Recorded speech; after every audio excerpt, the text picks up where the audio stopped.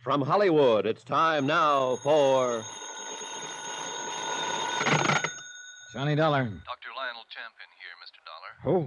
I'm surprised Meg McCarty didn't answer. I ordered her to keep you in bed there at her place until I could see you again. I am in bed. And I take it you're the doctor who bandaged me up this way, put on this splint. That's right. After I tangled with the propeller of Captain Morgan's fishing boat this morning. Yes, only it was yesterday. Huh?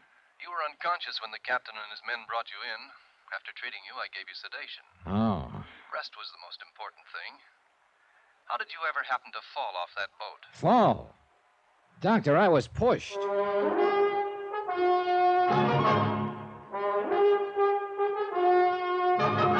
Tonight, and every weekday night, Bob Bailey in the transcribed adventures of the man with the action-packed expense account, America's fabulous freelance insurance investigator. Yours truly, Johnny Dollar.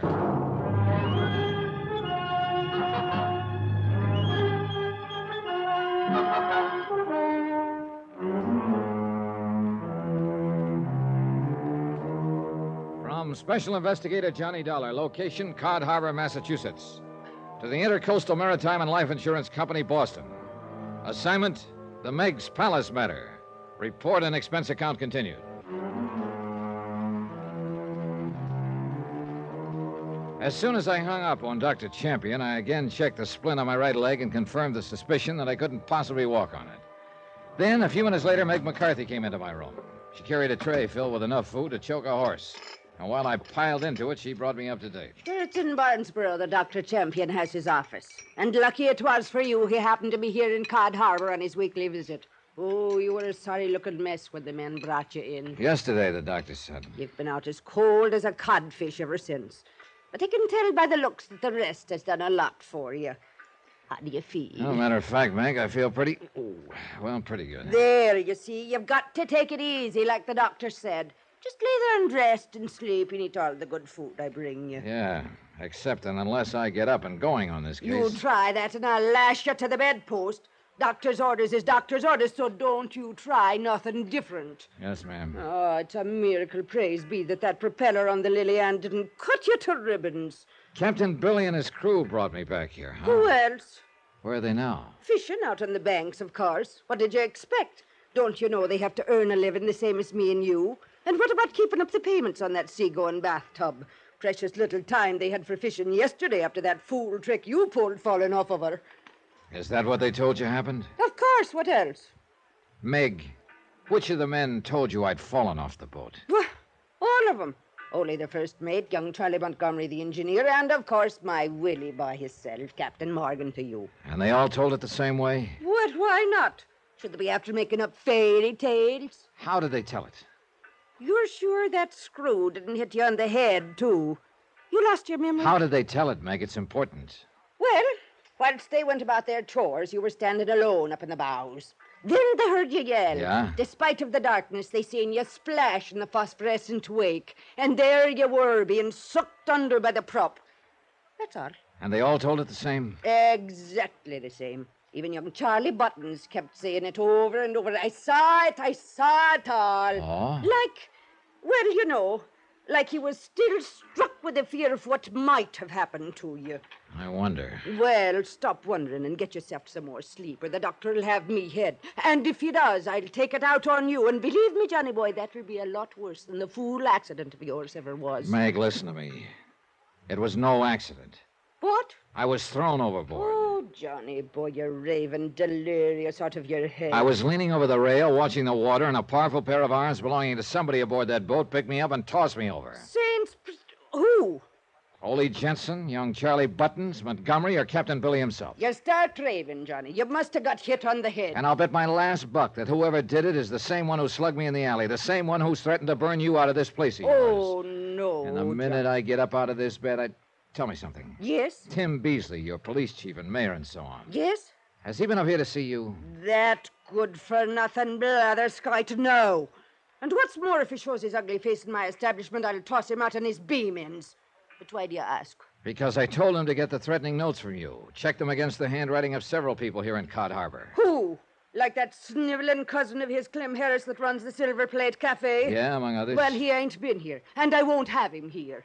I take it you and he don't get along. Of course we don't. Why? Because ever since his cousin Clem has been in business, Tim has threatened to close me up. For what reason? For breaking town ordinances on restaurants. The kind he enforces over to Barnesboro. Well, have you been breaking them? No more than no less than dear cousin Clem or Tony 14 or Ernie Turner does after their harsh joints.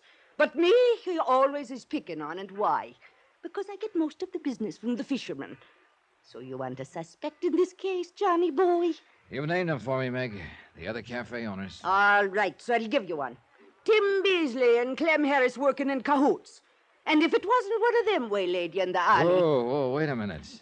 Neither of them could have been aboard the Lily Ann. Then you must have fell. Oh, Meg, when is the doctor coming to see me? He should be here by now. Well, if he doesn't come pretty soon, I'm getting up and going, orders or no orders. Johnny? Motives, suspects. Why, Meg McCarthy herself could have rigged this whole thing. Called me in as a cover-up while she burned up her place to collect $15,000 insurance. Even her intended, Captain Billy Morgan, who'd collect her life insurance if she were to die in a fire. Tim Beasley, lazy slob of a general factotum in Cod Harbor, to put Meg's palace out of business on behalf of his cousin, Clem Harris. Or Clem himself. Or one of Captain Billy's crew for some reason I hadn't yet fathomed. Half an hour later, Dr. Champion arrived, looked me over, and then went to work with a pair of bandage shears. So now we'll take off that splint. Oh, but if something's broken, Doc. Not a thing broken, Mr. Dollar. Just an old trick of mine. Huh? You needed absolute rest until I could see you again. And from what I've heard about you, you wouldn't have taken it unless I fooled you into it. And that was the sole reason for the splint. Doc, you're a wonder. There we are. And in view of your surprisingly good condition, I'd say you may be up and around as soon as you honestly feel able. Say, even tomorrow, perhaps. Item 8, $10 for medical services, all that Dr. Champion would accept. Needless to say, as soon as he left, I planned to get up and get to work. But as he walked out the door, Meg brought Captain Billy in to visit and sympathize. So, in hope of keeping him off guard, I played real sick. Then Ole and Montgomery came in, too. But I needed to get these men alone, and I must admit, be feeling better than I did. And then I realized that young Charlie hadn't come. I asked about him. To Barnesboro, Johnny. He said as long as the doctor was keeping you in bed 2 or 3 days, he could see you when he gets back. But wait a minute. He went to pick up some supplies for Meg here like he always does. Gives him a chance to drop in on his sister where he keeps his Sunday clothes and things. He wasn't out on the boat with you today? Meg spoils a lad that way, always has him going in for supplies when I need him the most. Look here now, Willie boy. You talk like I was the one picked today. Well, of course you did. Of You always course do. I didn't, and don't you tell me.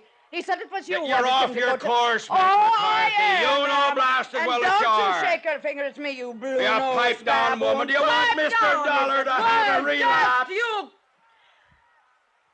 Oh, Johnny boy. I'm sorry. Shut up, Bill. It's okay, Meg. And But Willie tell me boy. I'm sorry if I seem to be raising my voice at you. Oh, bless you, Meg. It's that fiery spirit that keeps me loving you. Yeah, but now, why don't we leave the poor man alone to recover, huh?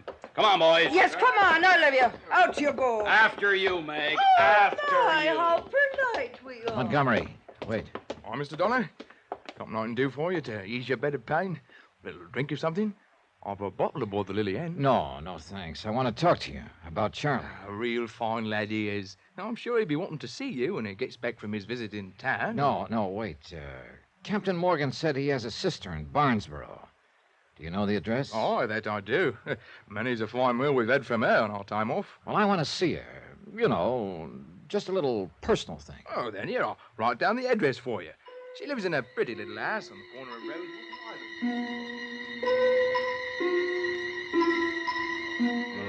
Maybe Montgomery was the wrong one to ask. I don't know.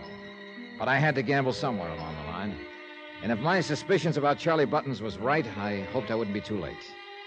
When Montgomery had left, I sneaked out the back door to avoid Meg and hurried over to Tim Beasley's office in the shack that functioned as Cod Harbor City Hall.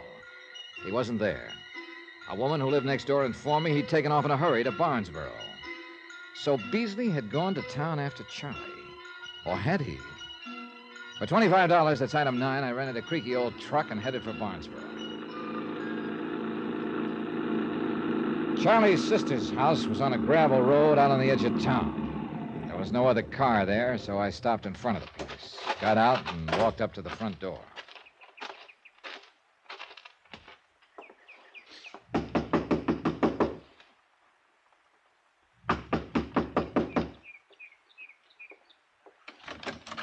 Sorry, mister, but my sister... Mr. Dollar. Hello, Charlie. Yeah, I meant to say, why didn't you come in? Sure glad to see you're all right, Mr. Dollar. Are you? That sure was awful. You're falling off the boat that way. What's the matter, Charlie? Aren't you feeling good? Yeah, sure. Sure I am. You look a little pale. And say... Well. Packing up to leave, huh? Yeah, Well, I'm tired of the fishing business, Mr. Dollar. Gonna give it up. Go somewhere else to earn a living. Tired of it, yeah. Why did you do it, Charlie? Huh? I don't know what you mean. It took somebody who knew that boat pretty well to sneak up on me in the dark and push me overboard. Took a strong, young pair of arms to do it, too. Yours, weren't they? Well? I didn't want to do it, Mr. Dollar. So help me, I didn't want to. But he made me. Yeah? Who made you? He found out. He found out about me, about my record. What record? That I'd killed a man once, accidentally, when I was just a kid. And I'd run out and escaped from the reformatory. Look, now I'm grown. If they ever catch me, they'll hang me or the electric chair up for life, and he knew that. Charlie. If I didn't do anything he said, like slugging you or trying to start the fires or anything, he'd give me away. So I had to, don't you see? I couldn't help myself. He made me do everything. Charlie, who, Charlie, who? It's all right. You don't need to rough me up, Dollar. I knew I'd get caught up with someday. I'll go quiet with you. And maybe you'll help to try and get things easy for me. Charlie, who made you try to kill me? Yeah, I'll tell you.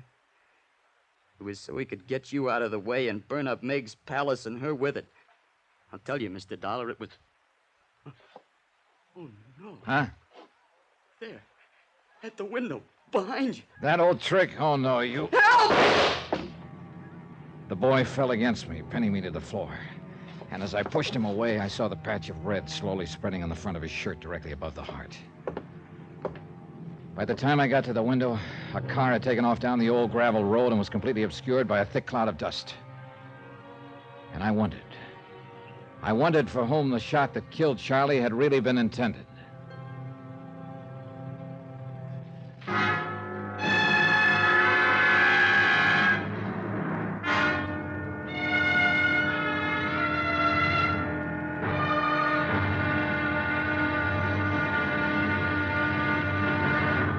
Now, here's our star to tell you about the final episode of this week's story. Tomorrow, a killer strikes again. But one of his victims rises from the grave to strike back. Join us, won't you?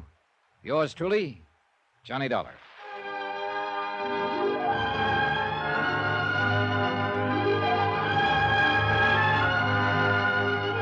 Yours truly, Johnny Dollar, starring Bob Bailey, is transcribed in Hollywood. It is produced and directed by Jack Johnstone, who also wrote this week's story. Be sure to join us tomorrow night, same time and station, for the next exciting episode of Yours truly, Johnny Dollar. Roy Rowan speaking.